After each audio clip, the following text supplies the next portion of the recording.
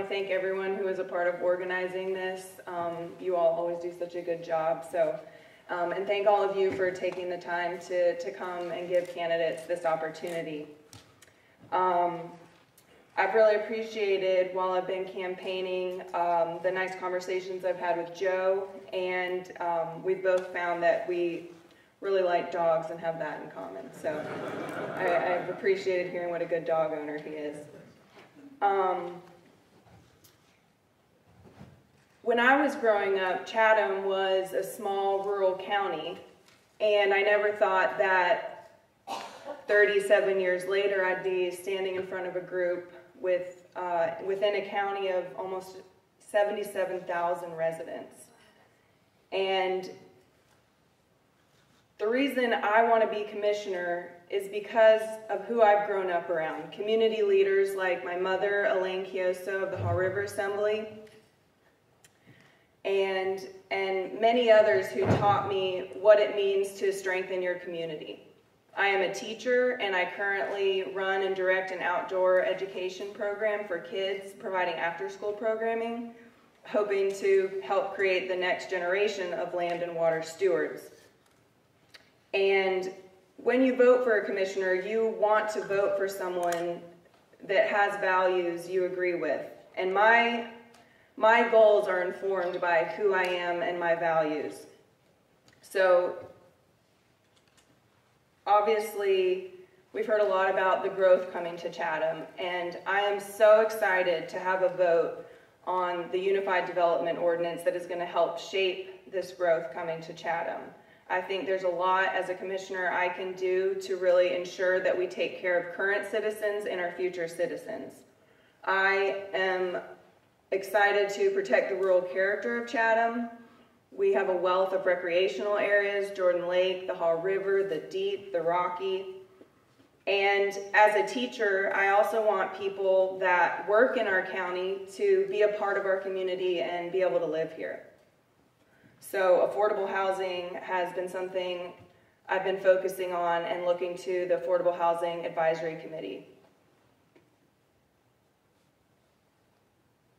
I'm Katie Kenlan, and I'm running for County Commissioner as a Democrat from District 4, and I humbly ask for your vote. Thanks for having me.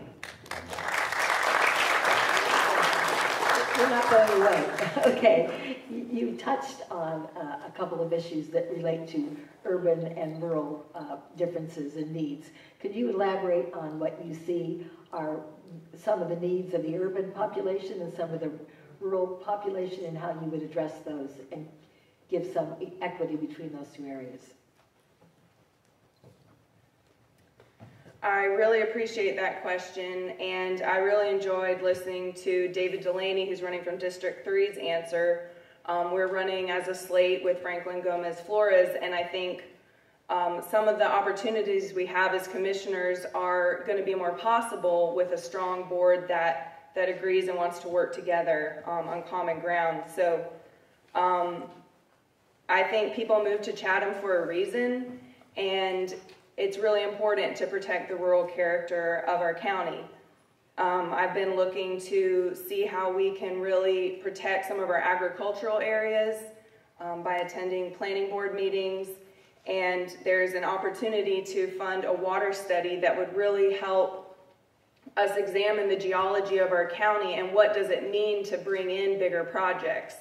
And as if I'm fortunate enough to be elected to the board, I will have a vote on the Unified Development Ordinance. And if you haven't heard much about that, it's based off of Plan Chatham that has been in the works for a long time to do just this: protect what we love about Chatham and all these beautiful, beautiful areas.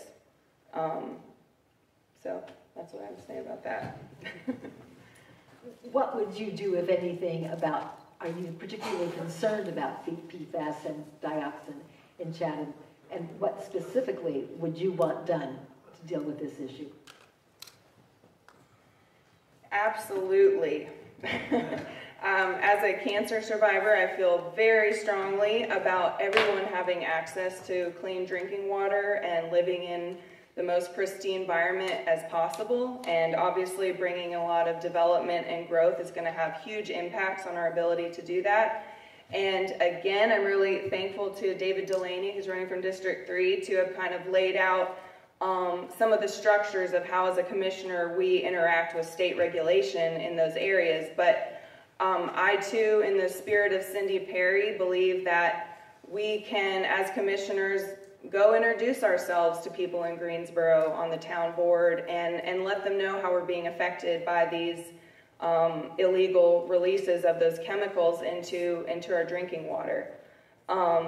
There's also lots of different ways that our county takes in drinking water. We have a lot of people on private wells. We have our water treatment plants.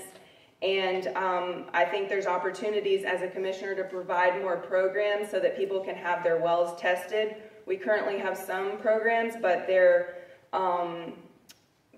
more entities in their water or chemicals that we could be testing for to really more thoroughly make sure people know what's going into their bodies.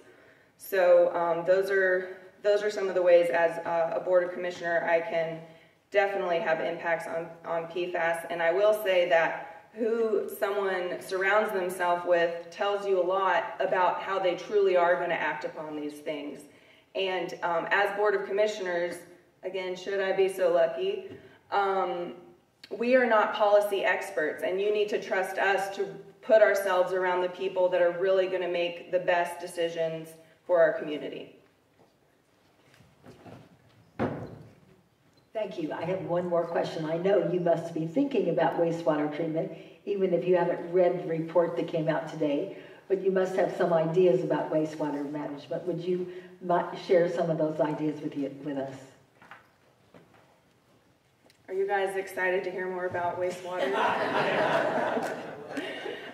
Actually, I have read that report, and it is being presented on tonight. And when I filed to run as commissioner, I pledged from the beginning to surround myself with local, regional, and state experts so that we really can make the best decisions for our county.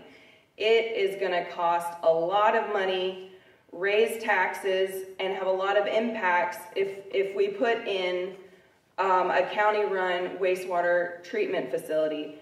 I am open to looking at all the options, and that's a part of what this report is. And you've probably noticed that we keep referring to this report because the people that wrote this report are comprised of people that are impacted by the wastewater situation, especially in the northeastern part of the county, and they are also state and regional experts. So what is in that report has a lot of different options, and unfortunately no one has the best answer yet.